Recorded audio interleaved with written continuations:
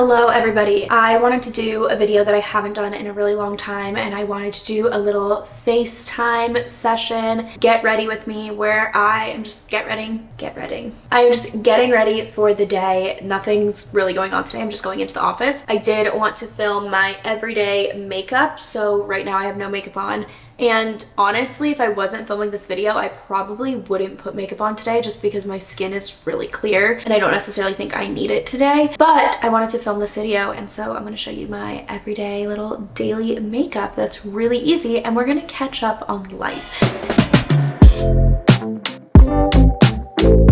I have been doing so many more of these videos where I'm just like chatting on camera, being way more open. I have my solo podcast episodes. I'm like becoming more of an open book, and I kind of love it. So if you guys like it, let me know. But in like the previous vlog, I just did like a way more chatty vlog and I got a really positive response. So I want to do more of these and it just really excites me. I feel like I have to burp though. Like I have it like right here. You know when it's like sitting on your chest and you're like, it's like not coming out yet? I just had a really big breakfast.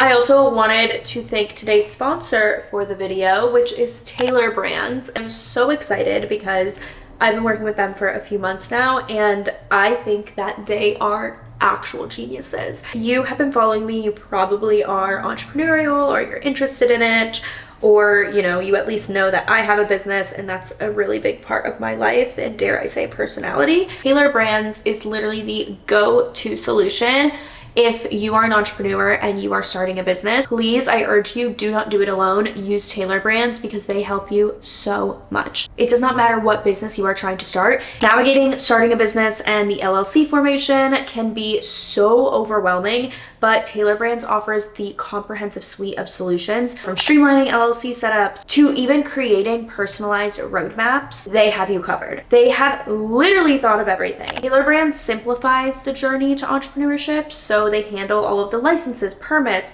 attorney vetted business documents. They can design a logo for you, build a professional website. They make sure that every single aspect of your business has a solution. They even offer trademark registration. They help you set up a business bank account. They can provide you with a finance manager, and they have 24-hour live support. Like I said, Taylor Brands just simplifies the path to entrepreneurship. And I'm not gonna lie, I really wish that I had Taylor Brands when I was starting either Rella or my LLC for content creation. And so don't make the mistake I did. Do not try to figure this out on your own and spend so much money trying to do it. Get Taylor Brands and they will help you along the way. Linked down below, so make sure to check it out. Okay, I feel like my hair looks bad up like this. I really want my videos to feel like you're just like chatting with a friend. I hope that that's what it feels like. Okay, I'm gonna start off my makeup with this Morphe setting spray. I truly have like a Sephora below me right now in the sense that like I get so much PR. So whenever I'm like running out of something, like I ran out of my primer, I was like, okay, I must have one in here somewhere.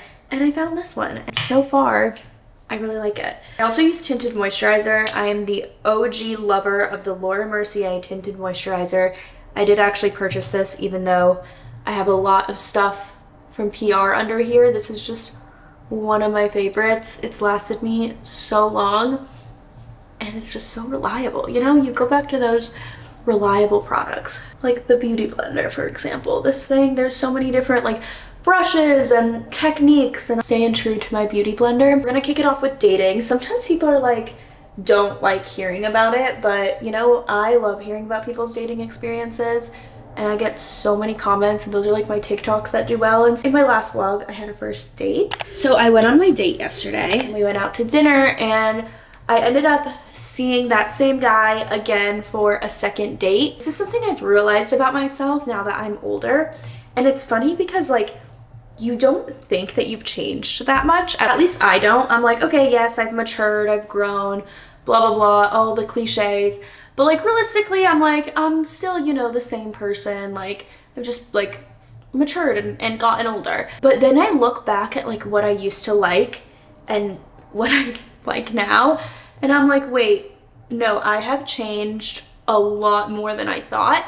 And dating is like helping me realize it and helping me, it's gonna sound cliche, but kind of like getting to know myself again. The last time I was single, right before I started dating my ex-boyfriend, which was over 5 years ago at this point, which is crazy. I was 22. Yeah, I was 22. I was fresh out of college, and I remember thinking like when I liked someone, it was pretty instantaneous. Like I feel like I'm the same way now. If I don't have like an initial spark, then I'm not like chances are it's probably not gonna work out. And I know some people in the comments are like, no, you have to give things another shot. And I'll give things like a second date if there were no, you know, like red flags, or if I like was just like neutral about them. Like I didn't not like them, I didn't love them, you know, it was kind of just like there. Not that I love anyone after the first date, but you know what I'm saying. So I will give people another shot, but I'm telling you, I know myself, it is pretty instant if I like you or not. I'm not saying I'm like head over heels for you right away, but if I am like interested in you, it happens like right away. So when I was younger, that was still the case, but I actually loved when the person would text me all the time. Like I like really, really liked that. Like I thought that texting like every single day, all day equaled interested. Also, I realized I look ridiculous right now. I do think I probably put too much on, but that's what the beauty blender is for. I use bronzer for like every part of my makeup. I'm like, eyeshadow, cool, contouring, awesome, like all of that, yeah. Anyways, I put way too much on my nose, I think. Charlotte Tilbury bronzer melts away. Like, it looks like a lot, and then you blend it out and you're like, oh, that was nothing. I loved texting. Maybe it's just like when I'm not interested in someone, I don't like it as much, but like now I'm like leave me alone. Like I don't want to text. And I know that sounds so bad, but like I really hate texting all day because one, every single one of my friends can attest to this, I am the world's worst texter. I will read something and I will mentally respond. I will like tell myself I'm going to respond in a minute because like I'm in the middle of doing something. Like I think I need to have my phone on do not disturb, because that way I won't see the text and then I won't be like, oh, I'll respond later. Because that's my problem, is I'll read text messages while I'm like in the middle of doing something and I don't want to stop what I'm doing, so I'm like, I will respond later. Message is still open, it doesn't get responded to, I forget about it, and that is not good. I realized that like security to me is no longer texting every single day, and I also think that that is maturity. I also think when I was younger, I was just so much like less confident in myself, where now like I am so comfortable at being single. It's probably like too comfortable at being single now, where I'm like, ugh, like I don't want to have to put in effort, I don't want to have to go out, I don't want to have to, you know, like do this, because like I have so much other stuff going on that I don't want to like add the pressure of like going on a date and like stressing over it. I am someone that is like very, very, very independent, and so I don't view dating anymore as like, wow, I like need a boyfriend or I like need a partner, you know, like I don't need one. And I think it's like I like don't need one too much. Like I like don't need one at all, where it's like starting to become a problem. I'm like, wait, maybe I should need one, because these guys, like I just am like protecting my peace too much. And so the way that I'm kind of looking at it is like, unless you are someone that like I, you know, hit it off with, I really like, it's like an addition to my life, then I don't need you, and I'm not like wasting my time, I guess. I think I've really like cut the bullshit where I'm like, okay, I just don't want to waste my time. So for example, going back to this one date that I went on, after the first date, like it was a good date, like I said, like there was, you know, nothing wrong, whatever, but I didn't necessarily think like, oh my God, like this is it, you know? And so I have tried to be a little kinder, where I'm like, okay, just because I don't feel that way right away does not mean that it can't grow. So I'm like, and it's like, there were no red flags, like this guy was perfectly nice, like, you know, got along, whatever. So I was like, okay, let's go on another date. Like I am very open to it. I want to see what can happen and what can come of it. I want to get to know him more, whatever. But again, it wasn't like, wow, like I am so excited for this person, this is like my husband, you know? Maybe that's not healthy to like think that, like, oh my gosh, like I'm so excited for this person after a first date. But I have liked guys in the past, and like I'm not talking about 5 years ago, like I have liked guys last year. Like I can think of 2 guys last year that genuinely, I legitimately liked them. I would have wanted to like see where things go to date them, like if things went well. And I was really sad when they didn't like me. So like, I know that that feeling is there, and I know that I like get excited about people. So that's why I'm like, okay, if I'm not, is that a bad sign? I feel like I want to be done with my makeup before I even tell the story. Putting translucent powder underneath my eyes. So anyways, with this guy, I was willing to, you know, give it a shot, and it was my first date in like 5 or 6 months. And so we waited like 2 weeks before going on another date because my family was in town and I was just really, really busy, so we weren't able to. And we ended up, you know, getting together again, and again, nothing was wrong. There was nothing wrong, but I know myself, and I want to be respectful of people's time, and I also want to be respectful of my own time. And so I just, you know, told him like, hey, you're super nice, but I just don't see this going anywhere, because he was like making future plans, and I just know that feeling, you know. Last year I have liked people that they would say things like that, like they would make me excited for future plans, and they would make me think that they liked me because of the things that they would say, or the actions, their actions specifically, like, you know, like we would hang out all the time, or we would text, or we would, like, again, the future plans thing I think can really throw people off, because it's like, whoa, they're thinking about, you know, a month or 2 from now, that means that they must really like me. And I've learned with guys specifically that that doesn't mean anything. Like, so many guys will just say that just to say that. I'm not saying all of them do, but I was like, I hate when that gets done to me, so I don't want to do that to someone else. So I just told him that, like, hey, I think that you're a great person, but I just don't see this going anywhere.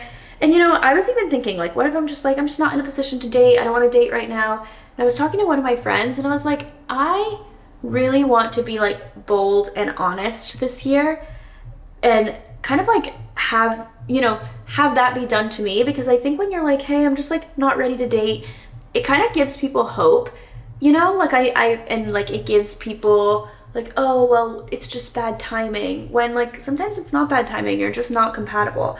And so I was glad that I did that. Obviously everything, like, you have to say with kindness and stuff, like there's another person at the other end of it.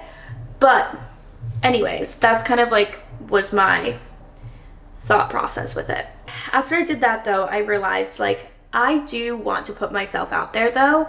Like, I don't just want to, you know, never go on dates and be like closed off, because I think there are great people out there, and I want to just start saying like yes to more things, and like seeing where things go. And then again, like if things don't work out after the first date, second date, like just tell them, like it's not that big of a deal. Once you have that mindset, you're gonna start attracting more people, because it's a lot about the energy that you put out. And I'm putting out energy that, like, I am open, but I'm also not putting out like any desperate energy either, because I'm not desperate. Very much in like a comfortable spot where I'm totally fine being single, and I don't necessarily need anyone. So, but I'm open to it. So that being said, I was on a walk the other day, and I was just doing my normal walk. This one guy came and stopped me and was like, hey, like, whatever, just was like, I just wanted to say I think you're really beautiful. And then was like asking me questions about myself, and not in like a creepy way. I think every single girl watching this will be able to say, like, if it's, you know, like you can tell when a guy is genuinely being creepy or not. He was younger, and guys, I'm gonna have a confession. I know there's a lot of girls out there that are like, oh my god, I want to date an older man, like in his late 30s, 40s, more established, more mature. My theory is that older guys are not more mature, because I'm like, if you are like 40 and you're still dating girls in their 20s, like there's something wrong with you. That's my theory. Please don't come for me in the comments if you're dating an older man and that's not the case. I know it's not the case for everyone, but I just think that, like, I feel so young that when I even see a guy that's like 35, and granted I'm 28 for reference, 33, 34, 35, I'm like, oh my god, that is so old. Like, I'm like, ew. And then I'm like, holy crap, I'm literally 28. Like, I should be attracted to guys in their 30s. And so you know who I'm attracted to? 24 and 25-year-olds. You guys, that's not okay. But I'm gonna be honest, I am. And you know what? Justice for women that are attracted to guys that are like slightly younger than them. I could never ever go younger than 24. And I ideally would say I wouldn't go out with anyone younger than 25. So like on my dating apps and stuff, 25 is the youngest. But if I meet someone in person that's younger and like, I don't know, I can sense that they're someone I would get along with, I will say yes. 24 is the youngest though. I would not go younger than that. Like, ugh, and would they have to be like super mature? So yeah, is that like something wrong with me? Like, I don't know. I like guys.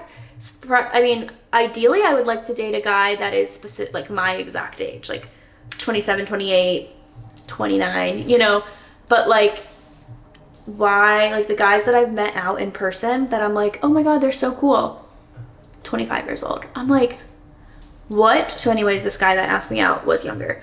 But you know, I said I was gonna start saying yes to things. I think this is being put in front of me because I specifically said I wanted to say yes to more and I want to be more open and I want to like put out that like inviting energy, I guess, to normal men.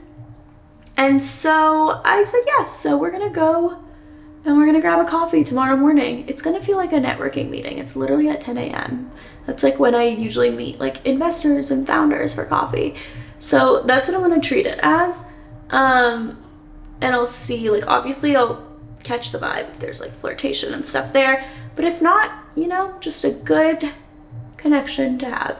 So anyways, I'm like almost done with my makeup and I wanted to talk about so much more than dating, but I guess this is just a dating get ready with me. I love this new mascara that I got. It's from YSL. I have to clean up my eye, but I don't know which one it is. It's Lash Clash. I got eyelash extensions and they like ruined my eyelashes, so now they're finally growing back. And this is like the one mascara that I really like. Also, I was talking to my friend about this, she's in a very similar position to me where she's very, very career driven. She just turned 28. She just got out of a relationship. It's hard to date guys at this stage in life because I feel like sometimes I'm an intense person. Like I just like am very assertive. I'm so sorry for the noise. I don't know what's going on upstairs, but I'm just a very, I think, assertive and blunt and like take initiative type of person. I don't want to necessarily be like the alpha in the relationship. Like I want my boyfriend and my future husband to be able to lead me and like to be able to take initiative and to be able to like be, you know, me to be able to sit back and like have confidence that they are gonna, you know, take initiative and like lead me, I guess, in other words. I feel like in a lot of relationships or in a lot of people that I've met, I can sense that like I would be like the leader. I hate that word. I hate the word alpha. It's one of my least favorite words because freaking Andrew Tate has made it like the worst word ever. I don't want to do that in a relationship. And it's hard because I'm naturally like that. And so I need to date someone that's gonna like kind of put me in my place in a good way, where I can sit back and not have to like worry about things or like not have to be the one that's like doing everything or like making all the decisions. And that's just hard to find. And also just because of who I am, like I need someone like I'm here already and I need someone over here. And when I say that, I do not mean that they need to make a lot of money or anything like that. I want to be very clear on that. But I also really respect and want someone that is career driven as well, because I don't want to be the only one in the relationship that is. Ideally, I would like to date another entrepreneur or someone that eventually wants to be an entrepreneur, because I just think that we would just be more compatible and we would like understand each other and same visions and same goals and be able to kind of like help each other reach both of those. Does that make sense? So they don't have to be an entrepreneur now, but like I would like someone that wants to take initiative and do their own thing in the future. Right, my face now with this mist to set it. So dating at this age is hard because there's a lot of guys sitting back like totally fine, not taking initiative and stuff, and that's not necessarily what I want. But then the guys maybe that are like that can, like I just like haven't found any that I'm like compatible with or like attracted to. But I told myself I would start saying yes more and put myself out there, and that is what I'm going to do. Okay, so this is the final look. This ended up being just a dating get ready with me chit chat vlog, which I hope that you guys liked it, and I hope that I could kind of be like your friend that you were also doing your makeup with. Like, comment below where you're watching this, and I want to also know, like, I want to know your thoughts on any part of this. So like, type away comments. You can add multiple comments like as it's going on. Like, I want this to be a discussion. So anyways, this is the final look. It's really simple. Again, my skin's been super clear, so I haven't felt the need to wear any makeup really, but this is it. And I really like it. I'm not going to do anything to my hair today. And I'm going to head over to the office. Thanks guys for watching, and thank you Taylor Brands for sponsoring today's video. Bye guys.